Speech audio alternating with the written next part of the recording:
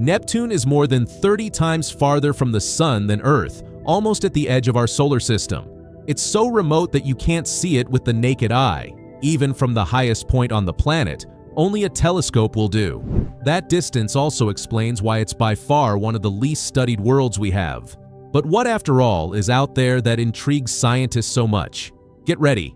Despite being one of the coldest places in the solar system, there are hypotheses that Neptune could harbor a super hot internal ocean of water. Sounds contradictory? Over the course of this video, you'll see where that idea comes from, why the planet is so blue, what's peculiar about its rings, and what we already know about its most famous moon, Triton. Neptune is an ice giant, a class of planet made mostly of water, methane, and ammonia. It's about 4 times Earth's diameter, with an approximate radius of 24,600 kilometers. Unlike rocky planets, there's no solid surface to land on. The atmosphere deepens without a sharp boundary and plunges toward a mantle rich in methane and ammonia ices, down to a rocky core. Even so, many models indicate that under certain pressure and temperature conditions, an extremely hot ocean could exist inside. How is that possible so far from the Sun, where light would take nearly 4 hours to arrive and atmospheric layers average around minus 360 degrees Fahrenheit? The key to this apparent contradiction is internal heat. Part of it may come from the planet's own gravitational contraction over time. Another part from tidal interactions between Neptune and one of its moons, especially Triton. There are also hypotheses involving violent events in the past, such as an impact with a large body, that would have left leftover energy for eons. The fact is that Neptune emits almost 3 times more energy than it receives from the Sun, an outlier behavior among planets. It's no coincidence that its axis is tilted by about 28 degrees, similar to Earth's, which gives it seasons. But each season lasts approximately 40 years because a Neptunian year equals 165 Earth years. In contrast, the day is very short. 1 full rotation takes roughly 16 hours. This rapid spin fuels absurdly intense winds, the strongest in the solar system, that can reach around 20,000 kilometers per hour, turbocharging colossal storms. The atmosphere's composition helps explain its appearance. About 80% is hydrogen, 19% helium, and roughly 1% other gases, including methane. Methane sets the tone. Its molecules absorb shorter wavelength solar radiation, letting the scattering of blue light dominate the look. Interestingly, Uranus, its nearest neighbor, has a similar gas mix, but is a much paler blue. Why?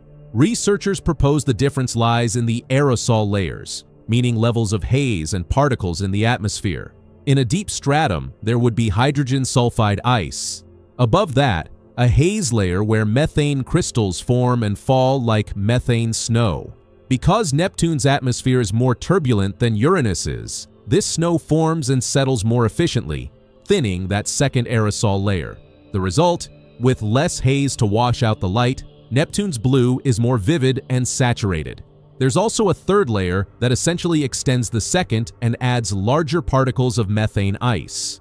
When you look at images of the planet, those dark and bright patches aren't continents or seas, they're storms.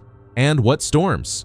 Neptune hosts gigantic vortices, distant cousins of Jupiter's Great Red Spot. The most famous was the Great Dark Spot, an Earth-sized cyclone observed by the Voyager 2 probe in 1989, spinning at about 800 kilometers per hour. But unlike Jupiter's centuries-old veteran, Neptunian vortices are fleeting. They usually last from 2 to 6 years. In 1994, the Hubble Space Telescope could no longer find the dark spot. In its place, it saw a new, smaller spot in the northern hemisphere. Decades later, in 2018, Hubble recorded another dark vortex that behaved oddly. It began drifting south, as if it would disappear at the latitudes where these phenomena tend to fade, but unexpectedly made a U-turn and returned north. To top it off, a smaller structure seemed to detach from it, possibly a subvortex in the process of fragmenting. Something scientists hadn't seen there before. On many occasions, these eyes of the storm show up accompanied by fast white clouds nicknamed scooters, which move even faster than the vortex itself. The idea is that they form above the whirlwinds, where gases rise and freeze into crystals. Curiously, the absence of these clouds in certain events has also helped refine theories about how such systems are born and evolve on ice giants. Like the other giants, Neptune sports a ring system. For a long time, they were hard to see, tenuous, thin, and partly dusty. In 2022, a near-infrared image from the James Webb Space Telescope revealed these rings in sharp detail, along with several moons. The last time we had such a complete portrait was more than 30 years earlier with Voyager 2. You can identify about 5 main rings named after astronomers who contributed to studies of the planet. The innermost and most loose, rich in dust, lies about 42,000 kilometers away, with a radial width nearing 2,000 kilometers and containing between 40% and 70% dust grains. The second ring is much brighter and narrower, just over 100 kilometers wide.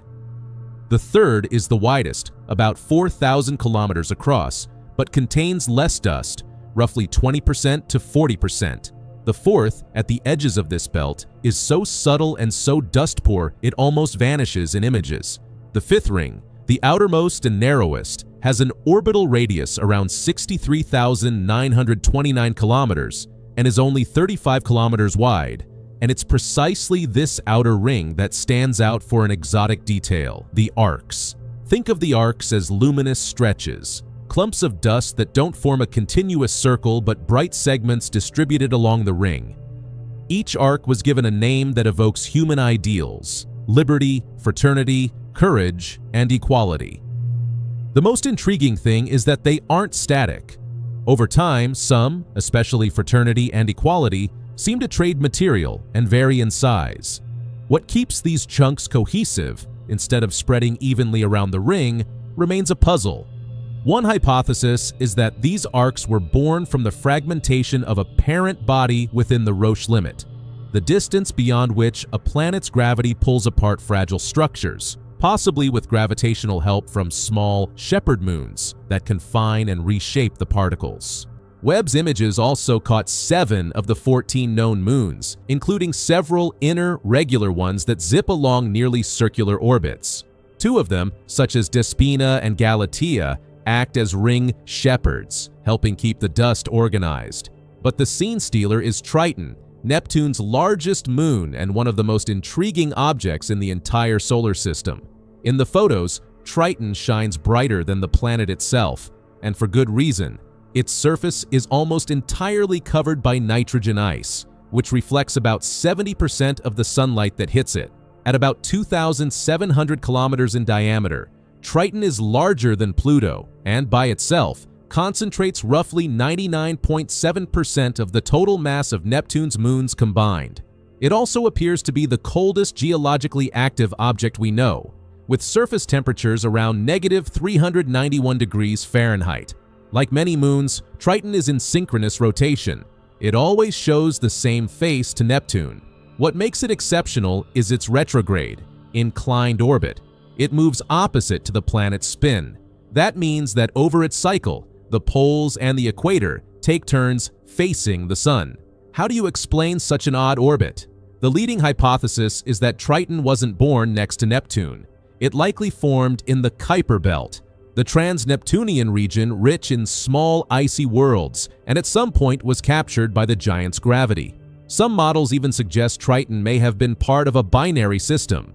As it passed near Neptune, tidal interactions slowed and snared the satellite while its companion was ejected. That event may have been so dramatic that it scrambled the rest of the system. Neptune has relatively few moons compared, for example, to Jupiter, and it's possible that some were destroyed or ejected during Triton's capture.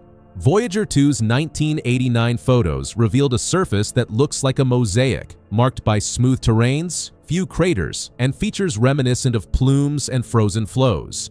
Crater counts indicate certain regions may be between 10 and 100 million years old, very young geologically speaking, pointing to recent activity, likely cryovolcanism. It wouldn't be a stretch to imagine a subsurface ocean sealed beneath layers of ice.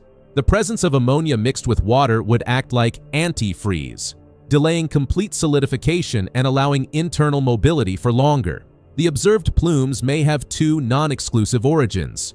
cryovolcanoes venting subsurface material, or jets generated when the sun warms the surface, compressing and releasing nitrogen trapped under the ice. Either way, confirming the existence of an ocean on Triton is still a huge technical challenge.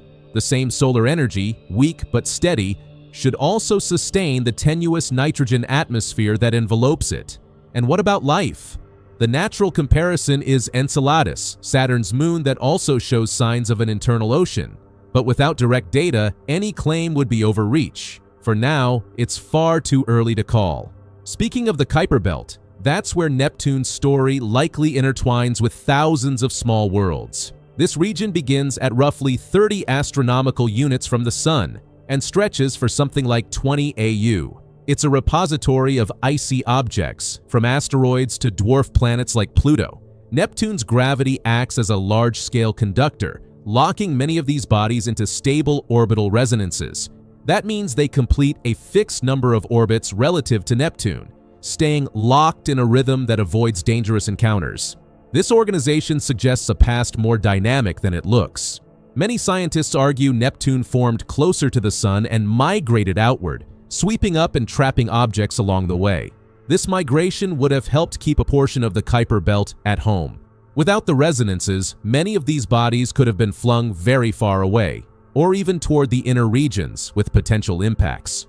If you're thinking there are still huge gaps in this story, you're right. The exact composition of Neptune's interior is still up for debate. The detailed structure of its layers, the precise dynamics that build and dissipate the dark vortices, the mechanism that holds the ring arcs together, the role of the shepherd moons, and the list of processes that govern weather on a world of hydrogen, helium, and methane, all of this is still under construction.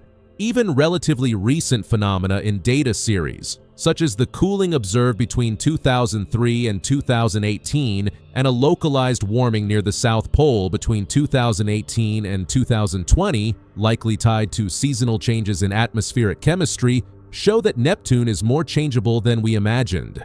And circling back to that hypothetical internal ocean, some skeptical estimates put the odds of that water actually existing today at around 15%. Only billions of years from now, as the planet cools and internal conditions shift, might the chance rise to nearly 40%. In any case, Neptune's heat engine is undeniable. It keeps releasing energy into space in quantities far greater than it receives, which by itself demands a robust explanation involving formation history, impacts, and thermal evolution. Amid all this, it's worth remembering, Neptune also has seasons. And when we say a season lasts about 40 years, we can imagine how seasonal shifts in chemistry and atmospheric dynamics have time to propagate and reorganize clouds, hazes, and winds on a planetary scale. It's against this backdrop that great dark spots arise, methane scooters zip by, bright white bands form, and the deep blue that almost hypnotizes in high-contrast images takes shape. It's also this context that molds the faint rings, with their bright segments that defy expectations, and the inner moons that sweep, feed, and confine dust like attentive shepherds. And Triton? It remains a reminder that planetary systems are stories of encounters and near misses. A world likely captured late, cold enough to hurt, yet geologically alive, that might hide an ocean beneath the ice. If one day we probe its plumes up close, we may read signs of complex chemistry, perhaps even ingredients that, in other environments, favor life. It's tempting to compare it to Enceladus and Europa, but the script here is different. Retrograde orbit, capture history, nitrogen atmosphere, and a surface that has already displayed active jets. In the end, Neptune remains a great natural laboratory for questions that matter. How do ice giants form and evolve? How do atmospheres dominated by hydrogen and helium, seasoned with methane and layered aerosols that make blue crystals, snow, actually work? What mechanisms create short-lived continent-scale storms and extreme winds? What stabilizes arcs in such narrow rings? And how does a planet 30 astronomical units away manage to glow with its own heat as if it carried a furnace within? While we await future missions, perhaps a dedicated orbiter with repeated Triton flybys and close passes through the rings, every Webb image, every Hubble time series, and every old Voyager data point gains new value. One day, when we can dive again into Neptune's deep blue, we may find answers to questions that, for now, only leave us wanting to ask even more. Subscribe to the channel so you don't miss our journey through the other planets of our solar system. Share this with a friend who loves the cosmos. Thanks for watching, and see you in the next video.